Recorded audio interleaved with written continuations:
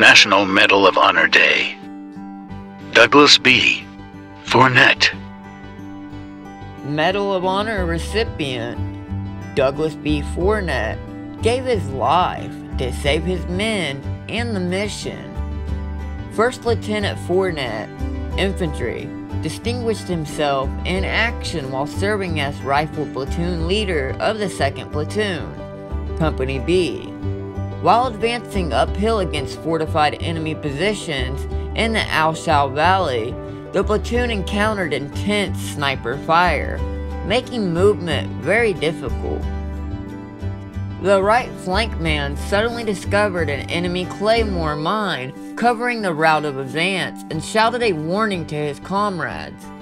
Realizing that the enemy would also be alerted, First Lieutenant Fournet ordered his men to take cover and ran uphill towards the mine, drawing a sheath knife as he approached it. With complete disregard for his safety and realizing the imminent danger to members of his command, he used his body as a shield in front of the mine as he attempted to slash the control wires leading from the enemy position to the mine. As he reached for the wire, the mine was detonated, killing him instantly. 5 men nearest the mine were slightly wounded, but First Lieutenant Fournet's heroic and unselfish act spared the men of serious injury or death.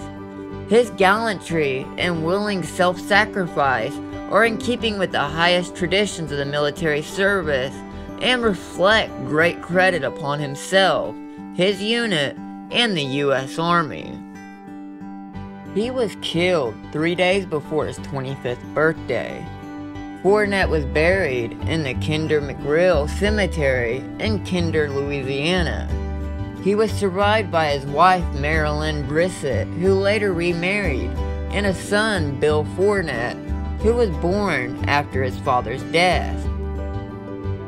A portion of Interstate 210, which loops around Lake Charles, was named the Douglas Fournet Expressway in the fall of 2001. Then on July 3, 2010, he and 4 other Medal of Honor recipients with ties to Louisiana were inducted into the Louisiana Military Hall of Fame and Museum in Abbeville.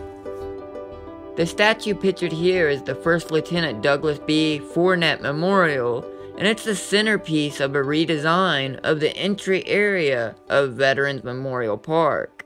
Remember, if it's more interesting, you can find it here.